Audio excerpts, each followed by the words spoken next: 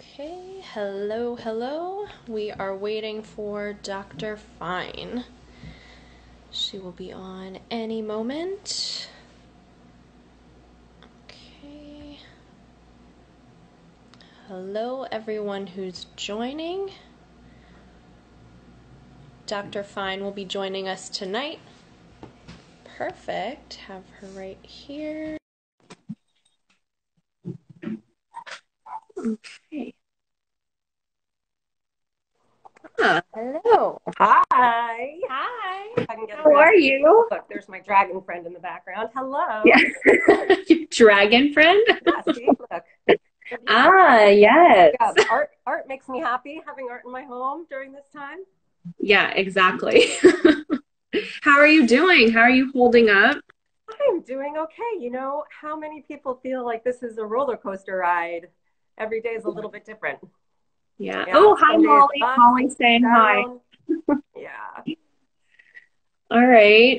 What's going on with your practice? Have you talked to your patients? How's everybody doing? Well, you know, I think that everybody's settling in a little bit and trying to use this opportunity to take care of themselves the best that they can and encouraging people to get support even when they're not coming in for acupuncture and regular treatments. Yeah, Yeah, absolutely. Because you normally do fertility and women's health, I right? do. I would say that about 95% of my practice is women's health and a continuum of care, everything from PMS to fertility treatments and menopausal symptoms. And I think especially during this time, if you have issues with women's health that are a little bit psycho-emotional, maybe that stuff is coming up. Stress, anxiety, Ugh, pretty really. normal, right? Yeah. Yeah. Absolutely. Well, that's what we were talking about with the whole topic for today being about, spring is coming, whether we are ready for it or not, whether we feel like it's springtime or not, because, times are different right now than they ever have been before. And everybody's, yeah, like you said, on that emotional roller coaster. Yeah. But we wanted to talk a little bit about spring and Chinese medicine.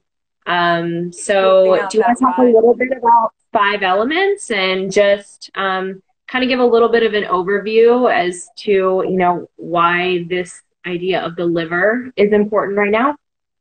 Sure, sure. And I just want to answer what you just said about, or what I said originally about this being a roller coaster ride. And I want to encourage this to feel more like we're surfing and that we can ride the waves instead Mm, of having this be a roller coaster ride, which is just totally out of control, right? And I feel yeah. that many people right now are feeling very out of control. So I like to think a bit more that you can get on your surfboard and ride the waves, right? Maybe that's a very LA thing to say, but But that's I what love we it, and are. I think everyone can kind of relate to Yeah, that. And then yeah. it's a choice. You can think of it as this crazy roller coaster ride, or it's like, okay, there's momentum coming, let's go with it. Yes, yes. I so agree with you. So let's talk about how we can smooth out that ride, whether it's the rocking ocean or our roller coaster, and how that pertains to Chinese medicine and what we've been doing for the past, probably 20 years almost, right? I've been Yeah. practicing Chinese medicine for almost 20 years in herbal medicine. So in Chinese medicine, of course, we talk about the liver being related to the spring, and every element has an emotion as well. And the emotion associated with the liver, and when we talk about the liver, Dr. Nell, we're always talking about the meridian, right? Not necessarily that there's something wrong with the liver itself, although it can be a part of the pathology. But we talk about the meridian of the liver and that being the freeway of energy that runs through our body, right? Yeah. And so the emotion associated with the liver is very much related to frustration, right? And the reason that the liver is very much associated with springtime is because the spring is when things are just starting new again, right? They're just starting to grow. We're seeing bursts of new green that is less happening, maybe not happening as vibrantly in Los Angeles as it does on the East Coast. So I Hmm. saw one of my friends from the East Coast today post a beautiful picture of the forsythia, right? Which is lianqiao in Chinese medicine, right? Which is an herb that we have been using in Chinese medicine. It does grow all over the East Coast. And it was a beautiful picture because it was still covered in snow, right? Yeah. And so in Chinese medicine, it's a cooling herb, right? And helps to cool down the liver as well. But that source of frustration can be tempered by doing projects, for instance, that help you to clear out your creative energy, right? That's pretty timely. Yeah, I mean, yeah. a lot of times we put projects on the back burner, right? And so now a lot of us are, forced to be at home. There are a lot of projects around us, and, spring cleaning is a thing for a reason, Yeah. right? You hear that and, ever wonder where that came from. But it's very fitting when you look at it from a Chinese medical perspective and the things that you're talking about now with, as we're, having that 1 foot in winter and 1 foot in spring and trying to cross over that movement and desire to, clear out that energy, I think is really present. And goes back to what you said about the wave. People are feeling that irritability or frustration, and you can either use that in a really great positive way to create that momentum and keep that going, or you can just sit in your house and create more stagnation and go a little more crazy. Well, and some of that is a physical congestion as well. We are talking about the meridian being the freeways of energy, but we are also talking about the actual liver. And we know that the liver is responsible for processing hormones in the body, especially for women. And so when that gets too congested because your digestion is not good, perhaps, or perhaps drinking a little bit too much, these are the things, and the emotions around our anger and frustration can actually make the physical organ of the liver work less than optimally.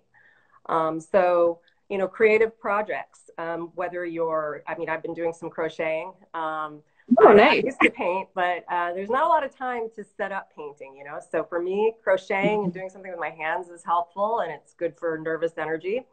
But even if it's not an actual craft or painting or something like that, whatever it is, that's your jam. For doing something creative at this time, or journaling and getting your emotions down on paper about what's going on is super helpful.